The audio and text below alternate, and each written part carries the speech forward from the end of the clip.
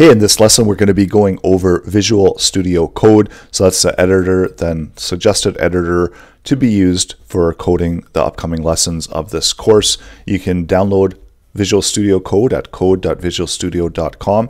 And again, this lesson is for those of you that are going to be using Visual Studio Code. So I'm going to show you some brief explanation of how to get started with it, as well as some of the options and extensions that are available within the Visual Studio Code.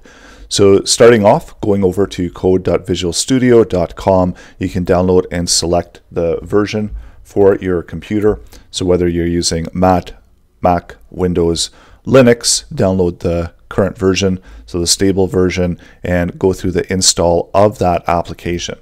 Once you've installed the application, then you can go ahead and you can launch the application. So this is Visual Studio Code, and it's going to start out with a welcome page on startup. So you can go through the welcome page, and this is where it's got some really useful information, such as the different tools and languages. So you can select the support for the different tools and languages by setting up different extensions for those tools and languages. There's also the settings and key bindings. So what this will do is this will allow you to install some of the settings, key bindings, as well as set different settings and key bindings. There's also a color theme, so you can really easily switch between different themes, as well as you can add additional themes. So by default, I usually just use the dark plus, which is the default dark, but there's a bunch of different themes that you can select from. So whatever one is most comfortable for you, you can go ahead and select the theme, or you could just go ahead and stick with the dark color one, the same one that I'm using. And there's more options down here under Learn, where you can get all the different commands. There's also an interface overview. So when you click this, this will give you a quick overview of the interface as well as the shortcut for your computer in order to access it. So you've got the File Explorer, the search across files, the source code management, launch and debug, managing extensions. So this is where they're going to be located, the notifications, and then where you can find all of the commands, and that's within the command pot panel that's going to pop up. So you can always select that interface overview, and that will show you all the major components. There's also an interactive playground. So this will give you a brief overview of some interactive tips and information that's useful for coding within Visual Studio Code, as well as it's got some documentation that you can click to through the link here. You can go over to the documentation on the website, and there's a bunch of options here for commonly used functionality within the editor. So you can completely customize the editor. So whether you're used to different keyboard shortcuts that you might have used in other editors, you can set those shortcuts up as well within this editor. And the welcome screen, so once you've gone through and once you're more comfortable with working with Visual Studio Code, you don't need to always have the startup screen, so you can uncheck that. If you ever do want it back, then you can go to the help, and under help, you can always pop up the same welcome screen. There's also under help, there's a search. So that's a useful format to search out all of the different functions that are available within the editor. There's a getting started guide. So this will walk you through how to get started with the Visual Studio Code. So everything that you need in order to learn more about Visual Studio Code is available under the help menu. And I'm just going to go back to the welcome. So that's the starting page. That's by default, and you've got some options here where you can create a new file, where you can open a folder, and as well you can clone a repository. So if you want to create a new file, then just go ahead and create the new file, and then within here you can set up a basic file document. So I'm going to just create a regular HTML file. I'm going to increase the speed right now, just create the file. So we select to save the file where we want to save it on our computer. So you just locate the folder that you want to save it in, and then give the file a name. Let's call it test HTML. Once you enter in the extension, it's going to automatically detect what type of file it is. There's a few other menu bars that we can show up. So we can show the activity bar, which is there on the left-hand side. So what the activity bar is, this will contain information that is typically for the current folders, the search, and so on. So that's the current folder structure that we're working off of. So there's the main folder directory that we're in. There's also a search. There's a source control. We can run and do a debug, and then select various extensions that we might want to use for this particular workspace. and then there's also accounts and manage. So that's available within the left activity bar. So for the most part, I'm not going to be showing this so that I've got more space on the screen as we are going through the lessons. But of course, you're able to use the activity bar to be more productive and be able to access the various functions of the editor quickly. There's also a status bar option. So that's that bar there at the bottom. So I'm going to go ahead and hide that activity bar. And within the status bar, and I'm also going to minimize those extensions. So within the status bar, so that's going to show up at the bottom. It's going to give us the line number, the column, number of spaces, UTF, also the language. So it's automatically detecting the language of the file. We've also got some extensions in here, and I'll show you how to set up the Go Live extension. So what this does is this allows us to launch this as a web page within the local host right on our computer. And there's a few other options down here for the notifications. So for the most part, again, I try to hide a lot of this stuff while I'm recording the content for the courses, but of course you are able to keep it open if it's beneficial to you as you are coding. There's also an option to open up the panel. So this includes any output, any problems that it might detect with the file, and then there's also the terminal, and there's a debug console. So it's really good for debugging as well as to run code and syntax within the terminal if it's needed within the application that you're developing. So that gives you a really good option as well. You can open up the terminal in the tabs at the top. So you can also split the terminal so you can have multiple terminal instances running at the same time.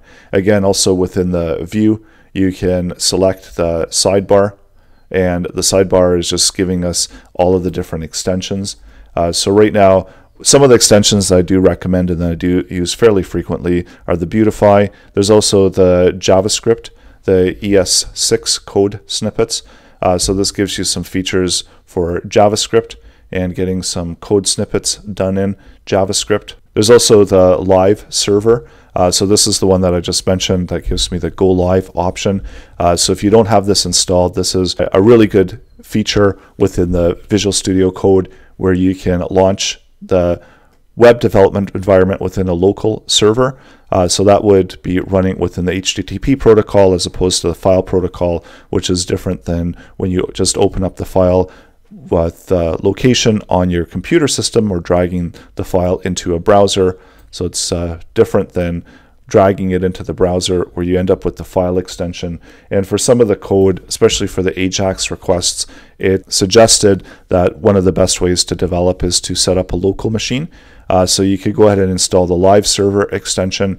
So this is a suggested one, and once you've installed it, then you're going to have the option to go live, where you can click anywhere on the HTML page and open up the pop-up window that will let you open with LiveServer. You can also use the shortcuts for your computer to open it up in the LiveServer, or you can use the link at the bottom to open it up in the LiveServer. So what that will do is it will launch the same file within a local server using a port address. So it's using port 5500, and it's treating that folder, that base folder path, as the root for the server. So when we go to see the different files that we have running, activity bar, and we go to the Explorer, so it's treating all of these files as the root for the web server, for the local web server. So all of these you can access directly by just typing in the localhost, the port address, and /. And of course, if you have a folder within the workspace, so I'm adding in a new folder called test within the workspace. And what I'll do is I'll save this file, or I can move it into test. So just move it into test. We'll go back out to the LiveServer just to show you how it's working. So of course this file path now has changed. So if we want to access it locally, we'd have to include the parent folder. And as well here, it's the same idea that we have to have the folder path in order to access the file. So that's going to be accessing the same file using the file protocol with the local machine. And that's all done with the LiveServer. So there's no additional installation. You can configure your extensions. So if you go to the extensions, if you go to the LiveServer and you click on the cog, you can do an extension settings. So this gives you some more options if you want to really customize the LiveServer environment. There's also some port settings down here, but generally by default you can just run with the default settings for the LiveServer in order to get it going quickly. And this pops up a separate tab here within the tabs that you've got for the files. So you can close that. You can also open these up on separate windows. You can drag and drop it into the separate window. So if you do want to do the split screen type effect, then you can do that with the different files as you open them up. So you can also close the file, and you could also just close off that separate screen window by dragging it closed. So that's also a really nice feature, that you can have so many different windows open.